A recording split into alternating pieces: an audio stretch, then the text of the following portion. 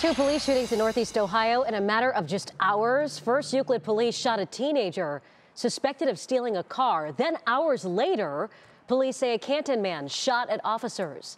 That man was later shot and killed by police. Neil Fisher has details on that shooting investigation now from Canton. 911, where's the emergency? Tonight, new video shows the moments Ohio State Highway Patrol arrives in Canton after a police shootout. Canton police say Jeffrey Neff shot at officers as they arrived at his home.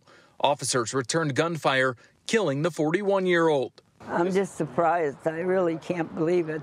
A 911 call details the response by police. They're fighting pretty bad. I was just like, maybe if you guys could go over and make sure nobody's hurt or anything. I'm worried. Neighbors nearly asleep as police arrive. I was just ready to go to sleep, and it was about 5 after 10. And all of a sudden I thought, gee, what's that light coming? And there was one cruiser, and pretty soon there was 4 or 5 of them up and down. Neighbors tell 3 News police have been to the house in the past, but they're shocked Neff was involved. He was always good to me. I never saw that side of him because he'd take her on, his wife on the motorcycle, and they were just happy-go-lucky.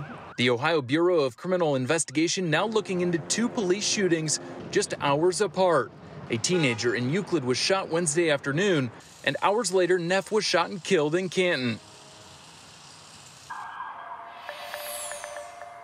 Canton police tell me one officer was grazed by a bullet late last night, but he did not have serious injuries. Meanwhile, the Ohio BCI tells me they can't release any more information tonight. Laura. All right, Neil Fisher, thank you for that report. We appreciate it.